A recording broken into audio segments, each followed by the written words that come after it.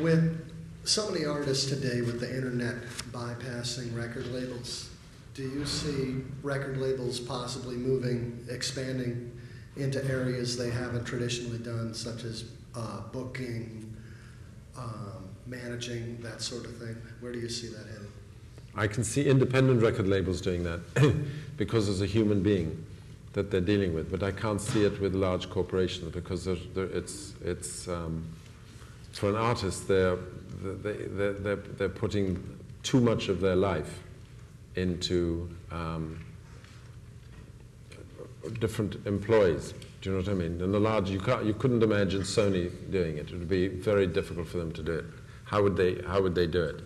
Do you know what I mean? Because they're such a huge company that we have to be ahead of something there, ahead of something there, and it's all in one pot, and then the funds are all intermingled and cross-collateralized. So an artist doesn't have the opportunity then to reach out somewhere and get some funds for this or for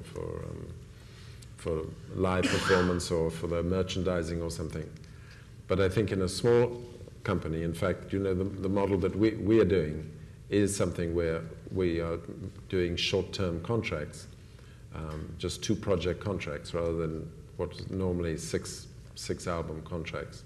We're just doing 2, we call them project, because a project is a CD and a DVD, and we have an interest in everything.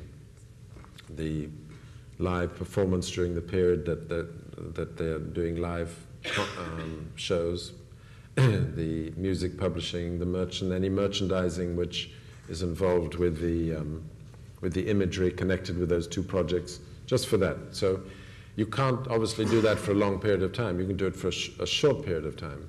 A long period of time, you can't ask anybody to go and put their trust of their whole everything into one place. But for a short period of time, you can do that.